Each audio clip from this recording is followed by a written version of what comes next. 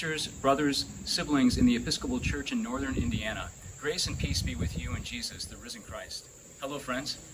I'm here with our former presiding bishop, Katharine Jefferts Schori. We've just concluded our annual clergy retreat here at the Lindenwood Conference Center, and our focus these last few days has been on the experience of grief and lament, both our personal grief experience, our communal grief and lament experience, and particularly how we engage to sort of begin to think about retelling the story about how creation and our mourning and grief and lament over the creation that God has entrusted to our care. Bishop Katharine, again, thank you for your presence with us. It's great to welcome you back here to our diocese, and just want to offer you an opportunity to sort of reflect with us about your experience of our time together here today. It's been a remarkable gift to be here and to have a sense of the health of this community, deeply engaged clergy who like each other, who work together.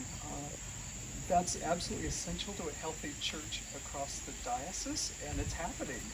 You can see it in the people's, the clergy's excitement to be with one another. They need colleagues, and there's plenty to grieve in the aftermath and the ongoing reality of this pandemic. People are being really creative about how to address the restrictions. I think that's necessary. I'm convinced that being creative is part of what it means to be made in the image of God. And when we live that out, we become gospelers, evangelists.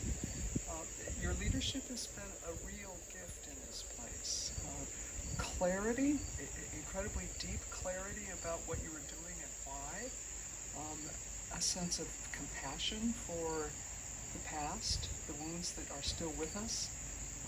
Your sabbatical ideas, the way you gather people together to do creative work on behalf of God's kingdom.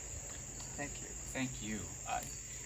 Again, we've worked with one another in the wider church in a variety of ways, but it's been a blessing to just share this time with you, and the gift of your time with our clergy here is just an immense privilege, and thank you for taking the time to do that. I know you've got a lot of things on your schedule. You're heading back to Nevada to participate in the election of a new bishop there, so know that you remain in our prayer and Godspeed in your travels. And you will be in mine. Thank you. Blessings to you, my friends. We'll see you down the road.